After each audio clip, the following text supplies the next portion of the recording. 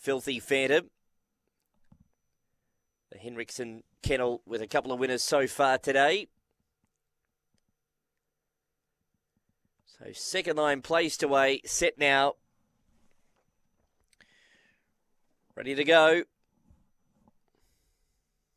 They're away. Filthy Phantom left well. There's speed around it, though. Blackpool Remy's going fast with Sea Bay and then Pure Profit. Favourite Filthy Phantom's back to fourth, but railing through. And Yeppy Allen a clear last.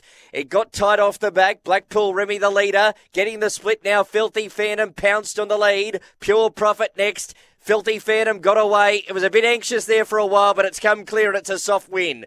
Blackpool Remy, Pure Profit, a head bobber for the Miners.